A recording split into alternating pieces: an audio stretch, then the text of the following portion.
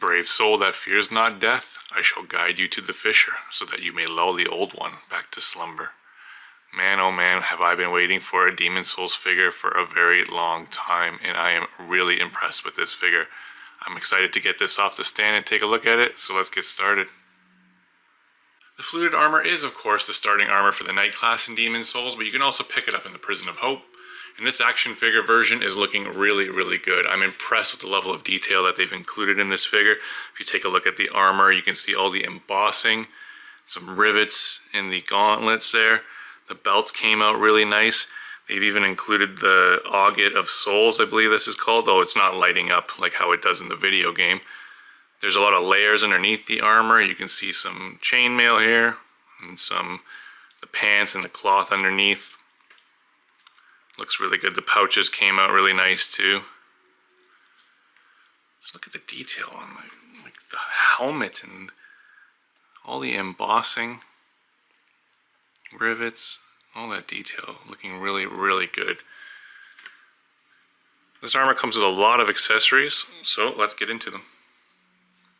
Alright, so our Fluted armor comes with quite a lot of accessories. First we have our broadsword, and we have two versions of it. One is the broadsword out of the sheath, so that he can hold, and one is the sheath version of the broadsword. Next we have our Knight sword. We have one Knight sword in a sheath, and one Knight sword out of the sheath, and these things came out really great. They actually have some damage on them, so that looks really, really good there. Here's a look at the Knight sword in the sheath.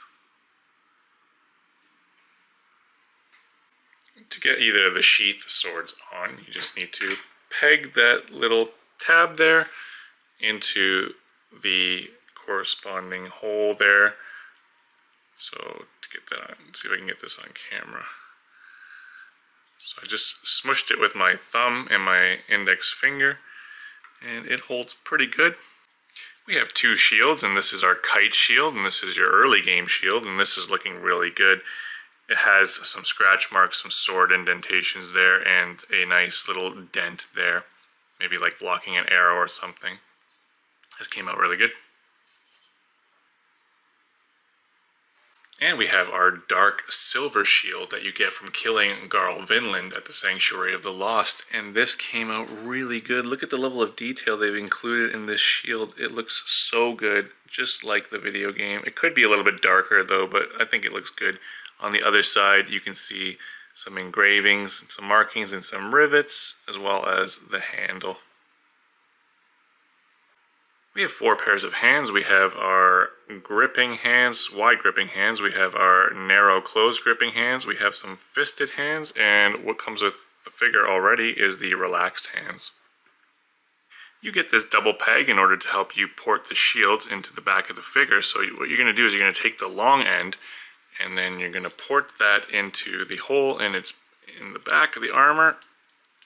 Just get that in as far as you can. Stand up, buddy.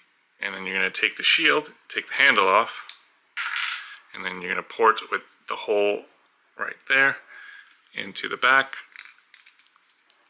And there you go. You can keep the shield on the back of the armor. Like so. There's a bit of a gap there, but that's okay. Same rules apply for the kite shield, but you can pull the lower piece of the tab off and you can make it shorter so that fits a lot better. To hold the shield, you're first going to remove the handle, and then you're going to get the gripping hand. And this handle comes apart again, this way. And then you're going to slide one side of the handle through the gripping hand, like so. And then you're going to take the other side and just peg it into the top part, like so.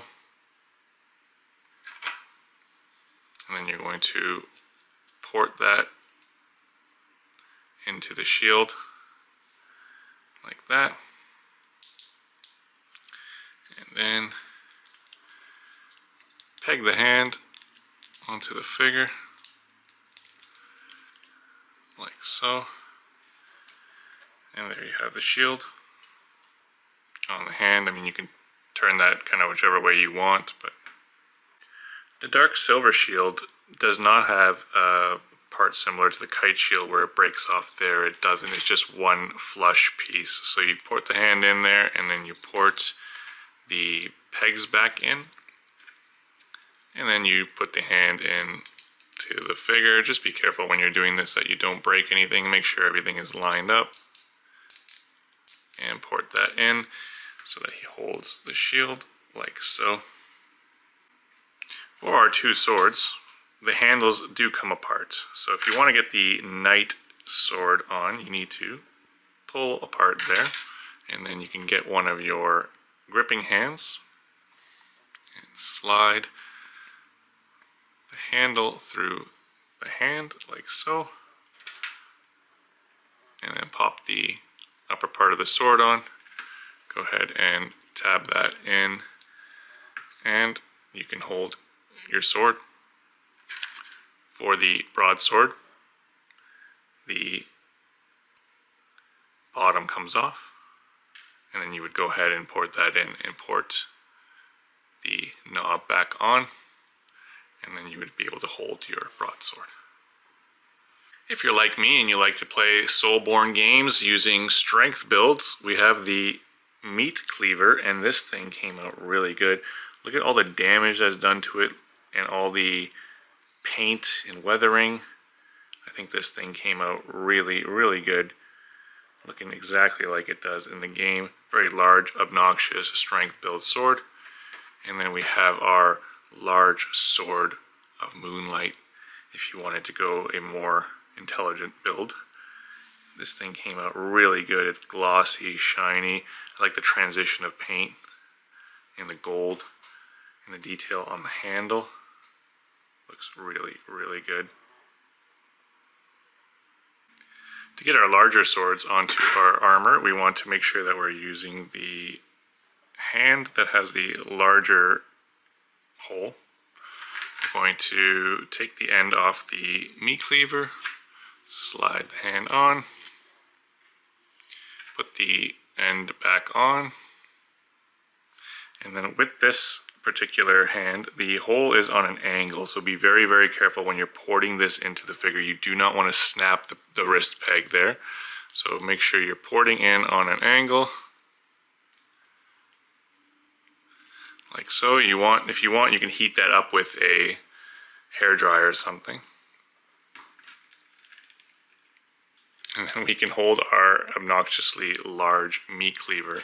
For the Sword of Moonlight, same thing applies. You just pull the end off, slide the wrist or hand over top of that, close it off with the knob, and he can hold the Sword of Moonlight like so. If you prefer running around and punching everything in the face, this also comes with the Iron Knuckle. And the detail came out really good on the Iron Knuckle. The paint came out good. There's some nice weathering and some damage done to it. So that looks really, really good. To get the Iron Knuckle on, it just works like how the shields work. You pull the handle off and then you pull it apart like so. You use the larger hand, slide one end in, and then close that off. Port it into the Iron Knuckle base like so. And then you would just put that on the figure.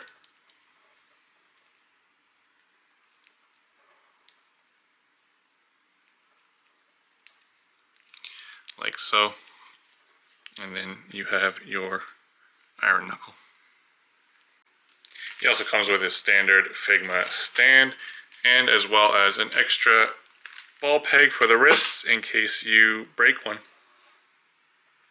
Alright, let's get into the articulation for this guy. So we have a head that can move up this much and look down that much. It also looks to the left and to the right, but the scarf does get in the way. The neck can also tilt side to side. The shoulder armor pegs in to small little pegs in the back of his shoulder. They give you some movement. so I don't recommend that you force any shoulder movements. When you go to make a shoulder movement, just make sure that these are out of the way. So with that, our arms can come up to about that much. And I wouldn't go past that because you're going to end up just snapping the shoulder armor off there. They do rotate forward about that much. And they can go back about that much. There is a bicep swivel that works very well. We have double jointed elbows, and we have wrist joints, and then if you rotate that, you can go in and outwards. Because of the way that armor is designed, you can't really do the praise the sun pose. You get about forward and back motion, this much and this much, and you get rotation side to side as well as side to side bending. You can lift up the torso a little bit so you can get even more range, but then you'll get this gap in the back of the figure. The waist armor is just free floating, so it's kind of all over the place there. The legs can kick up about that much, and they can go back about that much. There is a drop down method, so dropping down the leg gives you a little bit more motion. There is a double jointed knee, and there is a thigh cut at about the midway point, and the ankles move up, down. They can turn inwards, turn outwards, and we have toe articulation. You can get down and pose up quite nicely. Finding stuff in my collection that would scale well with this figure was a bit difficult. Here he is next to some Kulu World skeletons.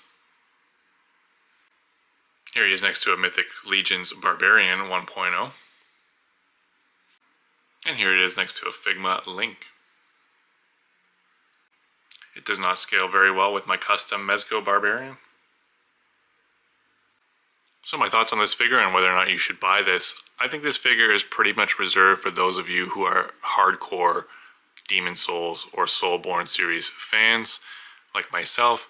The price point was around 155 Canadian dollars, and that might be enough to deter you from a Figma figure. I am very happy with it, and I'm pleased to have it in my collection. So if you're somebody who likes the games, go ahead and pick this guy up. If you found this review helpful, hit that thumbs up and the subscribe buttons. Head on over to Instagram at plastic.life with a Y to check out some of my toy photography. And always remember, this is your collection, so just buy whatever you like. I hope to catch you in my next review. Take care.